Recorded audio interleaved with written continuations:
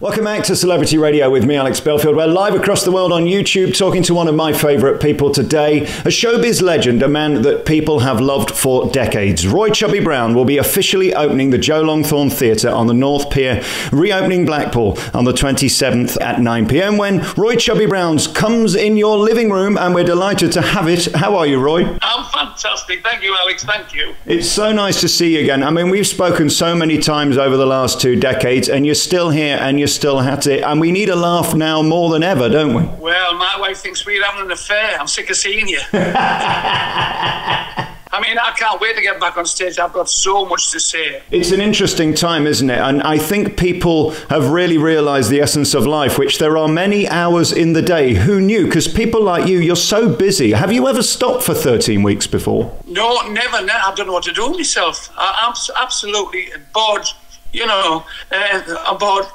I better not say it, but yeah, you know what it's like, and my blood's boiling over what's going on at the moment, you know. I mean, let me talk about you and your life, because you've been in this business since comedy was a boy, and you've been making people laugh across this country. And as much as councils try to stop you, as much as the left-footing media try and disparage you, you've always found an audience. And I think this time is proving that, isn't it? That people won't be told what to think and what makes them laugh, and we've got to be very careful with that. Of course, yes. I mean, when you look back over the years, what people don't know is my history. I was a clean comic for years. Never told a blue joke. Never said bugger, bloody nipple tit. Never said anything like that. All I did is I was going to shows, and it was all men or it was all women, and I was being told, "You're funny, mate, but you're going to have to smut your act up a little bit." So that's what happened. I'm smutting my act up a bit, and then I never looked back. I went on Opportunity Knocks, an audition for Opportunity Knocks, and I used a joke, and the punchline was, "He's only got one ass." And he said to me, "You're dead funny, but you can't say that on television.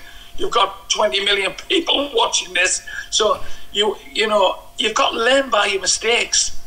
And that's why I come second on Your Faces, because I didn't use any mucky language or any suggestiveness or... So that's what happens. What's interesting about lockdown is you've never been bigger online. People have found your stuff. But it's a place where everybody's screaming and having their opinion. I'm not even sure that's a good thing either, that everybody's able to scream their opinion anonymously. Are you glad that that wasn't around in the beginning? You were able to just do your show and leave the stage door and go home, weren't you? I don't think, Alex, I could be who I am if we'd had all this social media in 1968, 69. I don't mean this, because nobody would have let me. Right. You know, you get barred out of towns. You get a council. Say, just for instance, I'm barred out of Northampton. I'm barred out of Northampton. You've got a council. You've got 12 people around the table. 4 of them love me. They think it's hilarious when they've had a drink and a party around the house and put my video on. But the others, no, we're trying to clean the town up. So who do they pick on? They always pick on the comic. And regarding the police, this government's too soft. They really are. The police should remove these people. We should have boot camps. Put them in boot camps. Teach them a lesson. What about all their grandfathers and their fathers who fought for us during the war? What does that matter anymore? They give their lives for us. Winston Churchill, they're saying, "Oh, it's slavery." How many people did he save? How many lives did he save by getting rid of Hitler? I wish people would just put the thinking hat on before they start shouting their mouths off, you know? Let's talk about coming back to show business, and it will reopen eventually. I don't think there's going to be a harder time for theatres. We've got to be very careful, haven't we, that we don't lose perspective at this time. Theatres make a lot of money, and to ask punters who keep them alive during good times can't be expected to save them at bad times whilst millionaires are on their yachts. Well, I agree with you in some respect, but you see, if I earn, like, which I did last year, 50 grand, I'm not allowed to claim anything. But now we've been off 3 months. It costs me at least £1,000 a week to live, with oil and insurance and gas and petrol and wages and everything else. And my savings are just going. Right, now if this happens another 6 months, I'm going to be on my arse, personally. So, you know, because what we did is we were living every day as if we were all like superstars. We were buying things, clothes, going to fancy restaurants and all that. So we've had our day, so we can't complain. We've had our day. I just feel sorry I have 7 lads who work for me, and I feel sorry for them because I can't support them anymore. I can't supply their wages because I don't have it. If I had it, they could have it, but I haven't got it. So, you know, but when you hear people like Richard Branson ask for a handout, it's ridiculous. Well, that was my point with Cameron McIntosh, who sacked his cast of Lemmies and Phantom within a week of COVID, and now they're on their arse. You know, when you've got £1.3 billion in the bank, I think we've got to be very careful punishing those who are on the least amount of money. Well, they're just ridiculous. They haven't thought about what they've said after. What they think is we're all blind and deaf and we don't know what's going on. Of course we know what's going on. You can't. We're going live now to Robbie Williams' house in Los Angeles, right? And you go there and he's got gold taps, you know. He's got a recording studio you would die for. We've got no money. So we could take that's going to get back together and do another tour. Up yours. Yeah. Talking of show business, Blackpool is on its arse as well, and it struggled for years, and we need it to come back. And you are going to be reopening Blackpool at the North Pier, which will be renamed the Joe Longthorne Theatre, that legendary theatre that's been home to so many stars over the years. And Roy Chubby Brown will be live through the internet. He's coming in your living room, 9 p.m. Saturday 27th. This is really a grand reopening of Blackpool, because we need to get people back to save people's lives. I mean, they are on their arse, from the ice cream van to the chip shops to the theatres to everybody. We've got to get people out spending money again, or we're all done, aren't we? This country's in the shit, isn't it? Be honest. I mean, we're going to go bankrupt, aren't we, if we don't get back to work? You know, you sit and you watch the TV and you hear these statistics and they're saying, well, you know, at least 1,000 people a year die of flu in this country, 1,000 people a year die of heart attacks, strokes, and then this corona thing, you know. So we've got to live and let live. We've got to get out there now before it's too late, before we become a third world country, before we're all outside in the street with a begging bowl. You know, let's do so. We've got to, because cleverer people than us, what you doing your job the best you can, I'm doing my job the best I can. We're supposed to have clever people out there. We know everybody's not Einstein, but do something for us. Tell us what to do. Be honest with us. Let's get back to work. Let's get back. Let's get the cinemas open. Let's get the bowling alleys open and the skating rings open. You know, it's ridiculous. We've been off now, something like 12, 14 weeks, and most of us have been locked in the house. I haven't been off the step for 12 weeks. Really? You know, only the Tesco's, and that's the highlight of my week. Tesco's. Musing over an organic vegetable. This is the new showbiz, isn't it? Yeah, of course it is. Yeah. We just all with like millions of others. How many guitar vocalists and singers and musicians don't know what they're going to do? No. They're just sat at home. What we're going to do? And I don't think show business will ever be the same again, will it? I think the days of having 5 in the press office and 17 outreach workers and all of this have gone. It's a wake-up call, and even shows that go out, I think there will be fewer, and they'll have to make better choices, because the days of putting shows on to tick boxes for 14 people, there's no money for that now. No, we're not all Elton John and Rod Stewart and people like that. We haven't all got money and resources. We just live in hand to mouth now. All of us are. But don't feel sorry for us, because we can always come back, and I'll be stacking shelves in Tesco's tomorrow. Can you imagine? Tell me about what we're going to get. I know you're starting this new online thing, which is so smart, because it's the way forward. I mean, the days of filling theatres are hard work and expensive. The irony is you can reach more people through Facebook, and you've been doing that through lockdown. I mean, that song you did, When You Lose Someone You Love, 3 million views. I mean, there's no theatre in the world can hold 3 million people. Yeah, I've got a really good fan base, you know, and because I do a little bit of something else other than tell blue jokes and do a little bit of piano, you know, it's all there. See, I can sit here for hours and play, and you know, sometimes some things come to you and sometimes they don't. But this question and answers thing that we're going to do on the 27th is my fans and other people can ring in or email us and say, they'll ask you the question, you know, where was your first booking? Who's your favourite comic? What do you do during the day? And just questions like that. And I'll have to be as funny as I possibly can with the answers. But I do have a lot of good stories about show business. A lot of good stories. I've interviewed you many times over the years, and I've begged of you every time to do a show with the piano and you, because under the costume is Royston Vasey, who is an incredibly intelligent, talented man, one of the greatest pianists on the circuit, one of the greatest writers too, and deliverer of jokes. I mean, it's sad in a way, isn't it, that some people disparage you because of the costume, when in fact under that is an amazing talent. I do truly believe you're one of our greatest comics ever and one of our most brilliant talents. That's very flattering, Alex. That's very flattering, and I do appreciate what you just said. But we all admire somebody else. I admired Doddy, and I thought Doddy was brilliant. And Doddy admired Arthur Brasky, but I couldn't see anything funny in Arthur Brasky. So we all have our opinions. That's why we all wear different clothes, and we eat different food, and we listen to different music. We all have our opinions. I mean, there's some great young comics on the circuit at the moment. You only have to watch Mock the Week and the Palladium shows and Labatt's Apollo, and you see some of these blokes, and they've got it. They've got it, and they'll come through at the top like they used to years ago. It'll be good. It'll be good for the business. You see. Will you ever do a show where we can just watch you play the piano? Because, I mean, you're amazing at that, and drop the costume and come out as raw. Because that's, I mean, this is a gift. We want to see you play the piano. Well, I played twice or three times in my act now, and I've got some new ideas for doing sort of... you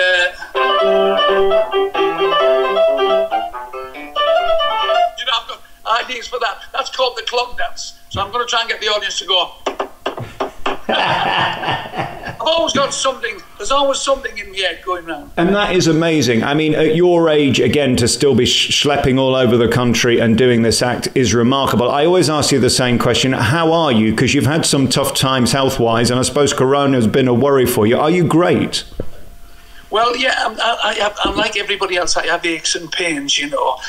Just the last few months, I've been getting a lot of pain in my back, and I mean, I think it's sitting on my ass, to be honest with you. But because every night you're working and you're on stage for an hour and a half and you're jumping about and going da da da da da da, you know, and then the next night you're sat in the house going, oh, what's on? Corrie, oh, what's that? Oh, Emmerdale, oh, what? I'm just not. I should be moving, and it's dead easy to get up and walk the fridge in it. I'm going to put the fridge upstairs. You're not getting fatter, are you, you fat bastard? I mean, come on, you can't do that, Chubbs. Yeah. Oh, this is the first time I've seen you for a while, Alex. I think somebody else has put a bit of weight on. I've got some old clothes here you can have. It might be tight on you, but I'll send them down. One of the things I love about your show is the bits that aren't scripted, the bits that you haven't rehearsed, because I love your process of adding in new gags and taking out old ones, but the best moments are simply the ad-libs. Your brain and the speed in which it works is so inspiring. Has that slowed down at all? Because it seems to me on stage you're still as fiery as you were 30 years ago. Well, not at the moment. No, I'm quite. You see something out the corner of your eye when you're telling the gag. That's all right. That's ad libs all right if you pinpoint that way towards what's going on. But it's coming back and then thinking, what was I talking about there? Yes. Yeah. That's what ad libs are on. When I talk about things like when I was doing the nightclubs and. I was ad-libbing all the time. There was a big fight in the club one night and I was shouting, there's no dancing while I'm on, you know, ad-libs, you know. And well, you've seen what I do. My ad-libs, I've got about 3,000 in here, you know. I've always got something to say, because you had, when Clubland in the 60s and 70s, you had to have something to say, because I was on stage in Glasgow, 1974, when Scotland beat England at Wembley. And guess what? I'm in the middle of Glasgow. I mean, how unlucky is that? I walked on and I said, good evening, everybody.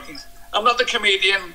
I've come for the goalpost back. And 40-pint glasses bounced off my head.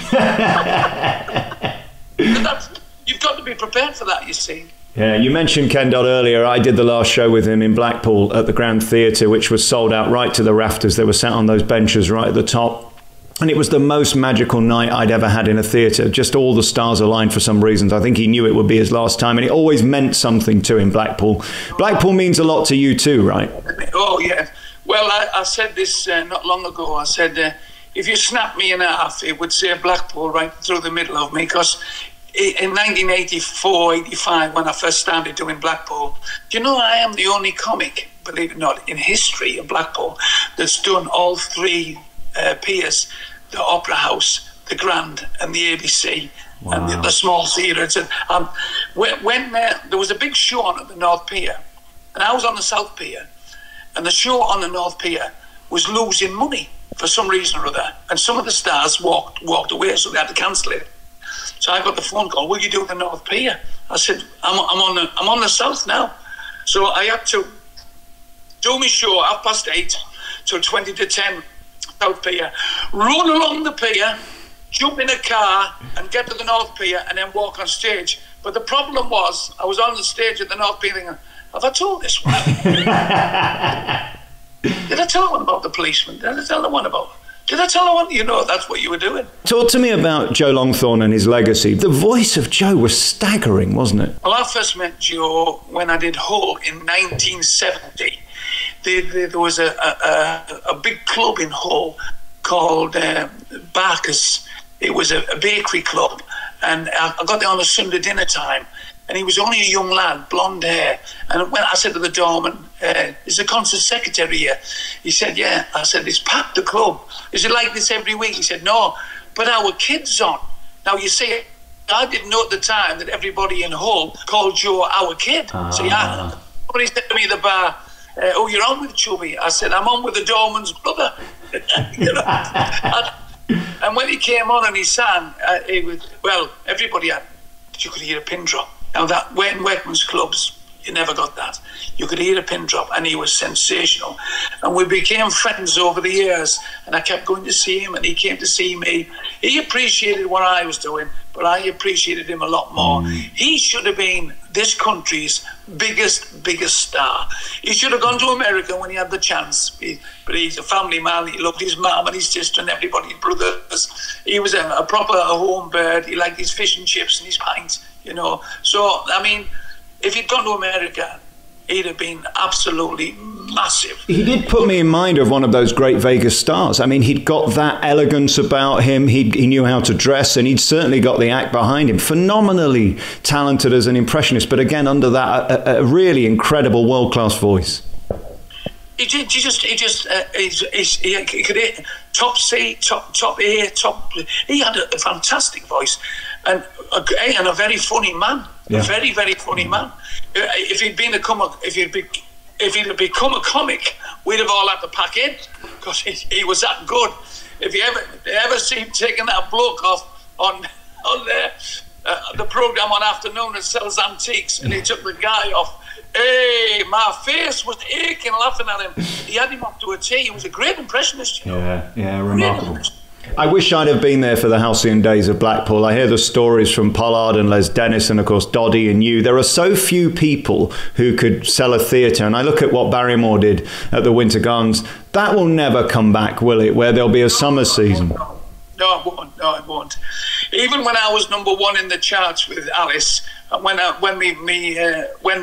Universal told me that me DVD had outsold U2 and people like that, when I was top of the tree, to fill the Winter Gardens, you had to be someone very special. I mean, we always had a few empty seats at the back, and that was when I was at the height of my popularity. When we were doing everything, when I was playing a drum solo and the piano was involved and everything else. Yeah, I mean, I used to go and see Dawson and all the time, Les Dawson, and you know, to fill the Opera House was like filling the London Palladium. By the way, I did 2 nights in 1986 at the London Palladium, sold out 7,000 people, and the next night I'm on a club. Yeah, that's showbiz.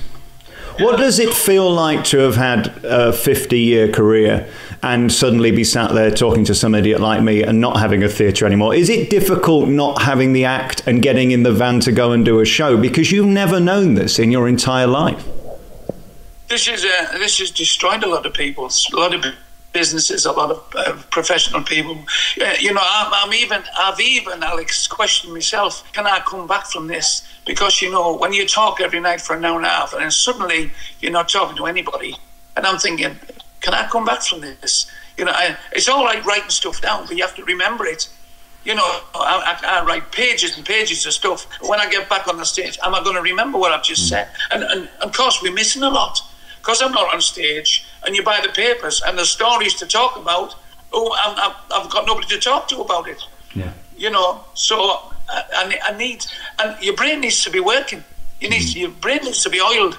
You know? I have to say, I'm very glad Doddy isn't here now. He would not have handled this well at all. Oh, no. Oh, Ken, he wouldn't know. He'd have been stood in my garden doing half an hour. He'd be shouting through your letterbox. Hey, listen, He was absolutely fantastic. He was my favourite comic to study. Yeah, mine too. Hey, listen, I love you so much. I'm going to see you as soon as we're back up and running. I mean, what is your take on it? Is there any hope of theatres reopening this year? I don't think there's any business in it, is there?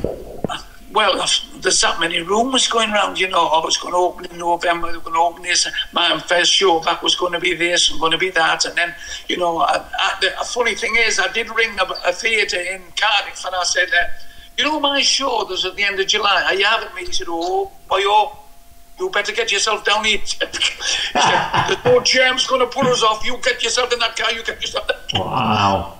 My manager said, oh, don't take any notice of that. Is there any business in working at 20 or 30%? I mean, these ridiculous grids we keep seeing of 2 seats, 3 empty seats, 2 empty rows, 4 empty. I mean, it's preposterous, and it doesn't work for comedy, does it? I mean, if there's not that community, surely it's impossible. I have a couple of friends in this business, top comedians. So what they did is they did a show from their front room or the garage.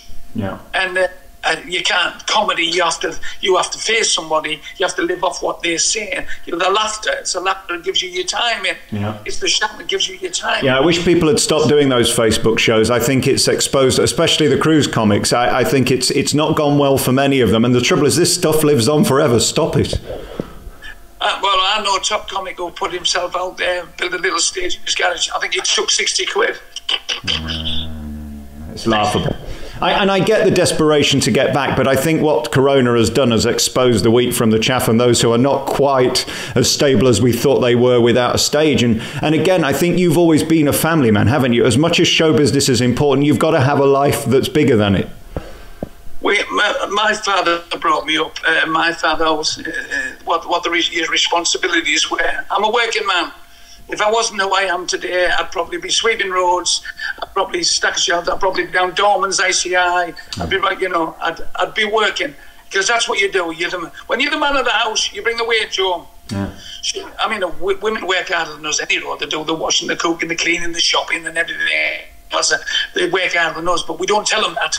We don't tell them that. We're the one who we're the brains. Just remember that. Do you know what's interesting, though, about this whole thing? I think that's what people have found so difficult. We've got no purpose, we've got no income, and no way of saving our families, and it's very frustrating. Exactly. Let's just all get back to work, Alex. Let's just get back to work. Joe Longthorne Theatre opens at the North Pier by Roy Chubby Brown. He's coming in your living room at 9 p.m. on Saturday 27th. You can watch an exclusive face-to-face chat. Go and watch When You Lose Someone You Love, a beautiful song by a hugely talented man I've loved and admired my entire life. Roy Chubby Brown is an amazing act, but Royston Vasey is the man behind him and the genius too. Roy, thank you so much for your time. Alex, anytime, mate, and I will leave you some old clothes, I promise.